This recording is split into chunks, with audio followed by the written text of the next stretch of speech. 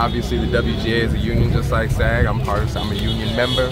I'm also a strong supporter of unionizing and making sure that we have strong unions.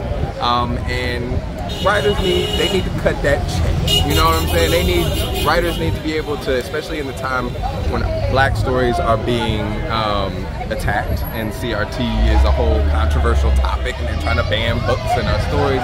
Our narratives have a direct link to the health of our communities, and we need to make sure that we support and create safe spaces for our black writers and make sure that we give them the wages and the protection that they deserve, right? The rights that they deserve. So I'm out here supporting, and we gonna win. You know what I'm saying?